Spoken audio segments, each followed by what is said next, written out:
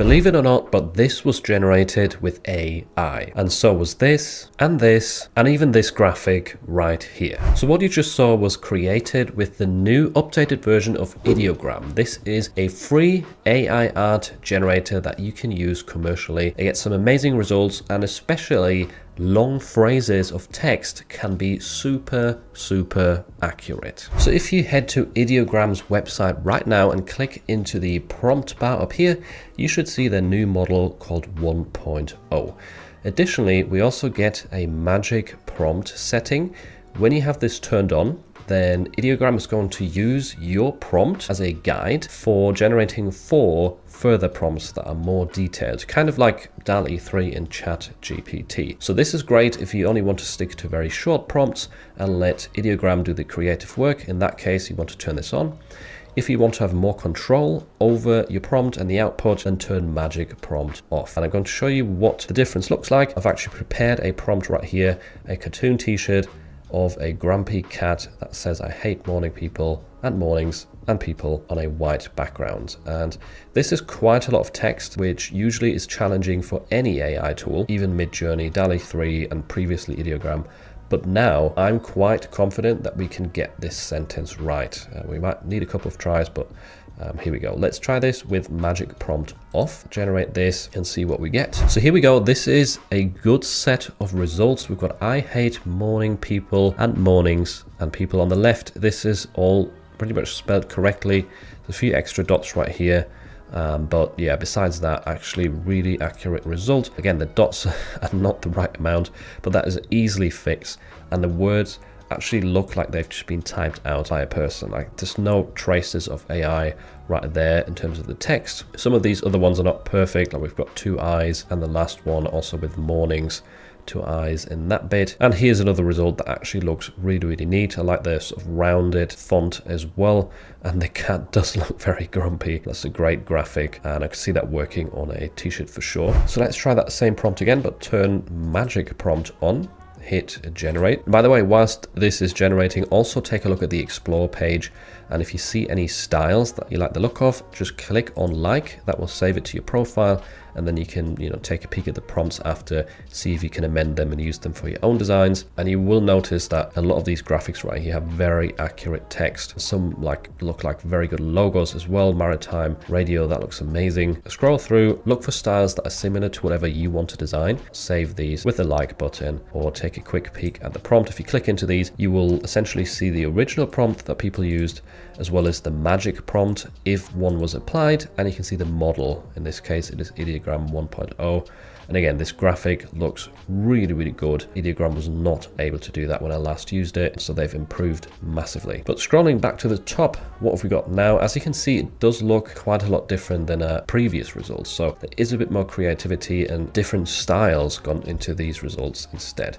The first one right here is quite simplistic, almost correct. There's 2 N's, unfortunately. But besides that, a simple plain graphic. It looks quite cool. Then we've got this right here: "I hate morning people. Okay, that's completely messed up." Then I like this version with the cat actually holding up a sign. That's a cool idea.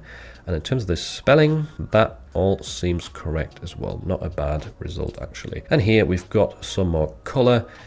Also not sure what this second tail is doing there, and the text has kind of been spread all over the place. We've got it on the back of the cat and at the bottom, but it's interesting to see this in some different new styles. So it's definitely worth trying out magic prompt on and off, because you can get decent results with both. It's just that if it's off, you have a bit more control over what you get in the end. So here are a few more prompts that I got some decent results with. If you want to copy them yourself, here you've got a vector t-shirt design of a frog in cottagecore style with the text "Frog off, I'm busy," isolated on a white background. Some of these look pretty cool in the result, and very easy to remove the background. Then we've got a rabicorn. This is meant to be a mixture between a rabbit and a unicorn. It says vector t-shirt design of a unicorn dressed as Easter rabbit with the text rabicorn isolated on a white background. Right here, as you can see, some of these are magic prompts. That's actually because I had auto selected. So, in this case, just a few of them were turned into longer prompts. Some of the simple prompts also turned out great. Yeah, this is something you can utilize. The unicorns don't look as closely to rabbits as I would like them to, but the overall style is quite neat for Easter.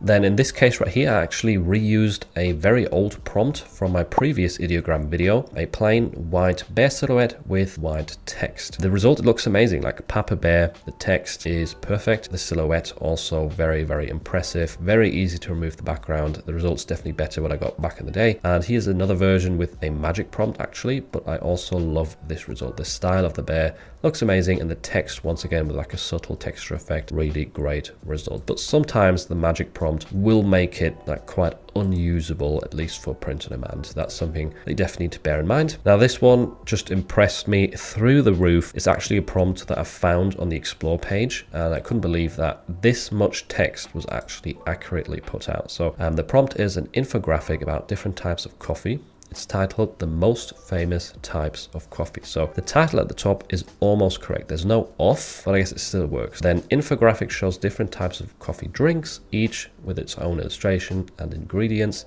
The drinks are arranged in 2 rows, and then we've got Americano, Espresso, Mocha, Cappuccino. That's the first row. And literally all of these are spelled correctly. I don't know if like the drinks are perfect representations of what they're meant to look like, but the fact that the layout is so exact and exactly like the prompt says it is just mind-blowing. And then the second row we've got espresso con panna, caramel macchiato, and then chocolate vanilla right here. So espresso con panna, espresso again. I guess that one is kind of wrong. We've got espresso twice, but then caramel macchiato, that has 2 I's. That's the only spelling mistake in this entire poster, and we missed the word off. But the double I, the only thing that went wrong. And then we've got chocolate vanilla at the end. So this layout is mind-blowing. This would be perfect for a poster, for a postcard, many things in print on demand. And my mind is just spinning with ideas of what you could do with this sort of prompt, how you could amend it and create some really cool designs more easily. Yeah, obviously you can still fix some of this stuff if there's spelling mistakes, swap out the odd graphics, but just to get this far with AI is absolutely mind-blowing. Some of the other results are not as accurate or perfect, or they have some like random scribble underneath. Mostly the results are way better than I would have thought we'll ever see AI get. Then we've got a fairly simple sort of vintage sunset prompt right here that you could utilize for many different niches and t-shirt designs. So this one is vintage sunset t-shirt design of a motorbike, white background, and text that says best biker dad ever. And all of these results are pretty neat. All of the text is spelled correctly, and they're all usable for POD. And then this right here I thought was a really cool style, and it gets some amazing results. I've got magic prompt on in this case. That's why the text is kind of slightly different, but especially this result looks amazing. So you can see the original prompt right here if you want to utilize it, or obviously if you want a very similar style, you could also copy this magic prompt that came out. And lastly, quick tip, all of the things that you like in the explore page will be found right here. So if you click on your liked tab, then you will have a lot of inspiration. This is one I just found a few minutes ago. Very simple graphic, but this could be cool for a sticker perhaps. So the prompt is a bold and creative design of cute panda gym holding barbell. Cartoon graphic, text says installing muscle. And some of the other ones right here, yeah, that one's pretty cool as well. But yeah, now essentially the idea is that anything that you've liked right here and saved to your profile, you could click into it if you like the graphic. You could copy the prompt like this, then paste it in at the top. And then let's say we don't want a golden doodle, but we want a Labrador instead. And instead of summer vibes, maybe we'll do, what if we do cruise vibes? I wonder what it comes up with there, because that seems like a complicated combination. But if we wanted to make a cruise design with a Labrador, that might be interesting. So let's hit generate. I'll also turn magic prompt on, so we can kind of see the difference right there and have 2 sets created at the same time. So here we go. This is the first set with magic prompt turned off. And these are okay, but they're not, they're not blowing me away, to be honest. And then the second result with magic prompt turned on.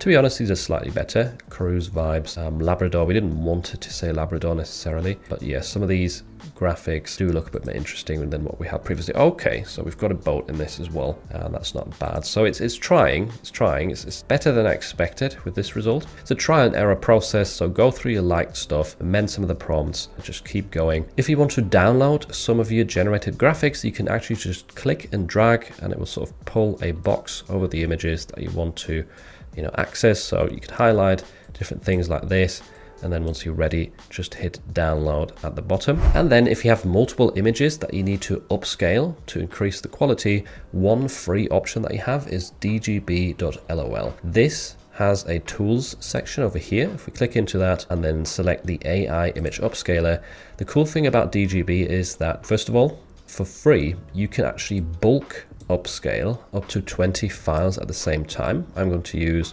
5 in my example, but it does work with up to 20. And you've also got access to a lot of different models. So we've got the normal, detailed and balanced options right here. These are all 4x models, so they increase your quality by 400%. We also have at the bottom 6x and 8x upscalers, which is massive. There's no free upscalers that offer that much quality. So for t-shirt design, 6x tends to be good enough. So we could choose DGB lol sharp right here, 6x upscaler, and hit submit. That's going to add the task to our queue. You can find that in the My Files section. This is going to take a few minutes for the files to be uploaded to the queue and then upscaled by DGB. Whilst you wait, you can create some other designs, do some niche research, whatever you want. It does sometimes take a few minutes, but I think it's totally worth it considering DGB is totally free. There are some ads on the site, but you can just ignore those. And the quality that the upscaler brings back is also really, really good and competitive, even like if you compare it to some of the paid tools out there. And there we go, a couple of minutes later, now all of these have finished. You might need to hit refresh in your case to get the updated view, and then you can download them individually with this button, or you can click this purple button to download the entire list at once as a bulk download, saving you a bit of extra time. And then what we can do next in order to remove the background and prepare our files for a potential t-shirt design is use Photopea. This is a free Photoshop alternative, which will be linked in the description, along with DGB and Ideogram as well, of course. All you have to do right here is click on new project, copy my settings for the width, height, and DPI, and then click create. And now you can drag and drop your upscaled graphic into this field right here, kind of resize it and move it around a bit to aim it towards the top half of the screen. That would be sort of a chest print when we think of t-shirt designs.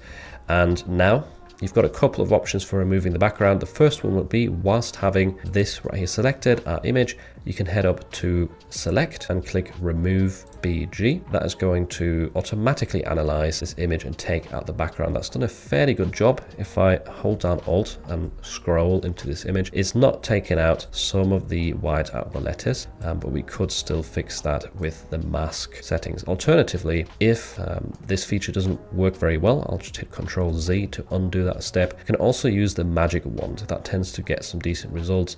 So if we use this, make sure you've got contiguous turned off and then the tolerance set to about 50. What this does is essentially whichever color we click on is going to select that color in the entire image. So if we click on white, it will select it everywhere, including inside of the letters. And now what we need to do next is go to select inverse, and then we can head down to the bottom of the layer panel, click add raster mask. Now it's masked out all of that background color very, very effectively.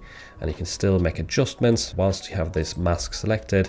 Let's say we wanted to get rid of these lines. I could use the brush tool over here, and then whilst having black selected as our color right here, I can then increase the brush size with the closing bracket on my keyboard and draw over these lines. And now I'm holding down space to move around, do the same on the other side.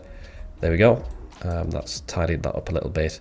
And the same way, if you flip this around to white, that's going to repaint stuff in. So there we go, we can see the white again, which we don't really want. That's just for demonstration purposes. But there you go. This is a quick way to prepare your files. Now it's literally ready for print. It's high quality, it's had the background removed, and it's in the right format, in the right dimensions for t-shirt designs in general. So now we can go to File, Export as PNG, and we can give this a relevant name, like maybe frog off, and then save this. That'll be downloading it to your device, and then you could move on to the next design. Pull it into here and repeat those steps. If you want to increase your print-on-demand sales in 2024, make sure to check out this video next, where I share 35 very important lessons.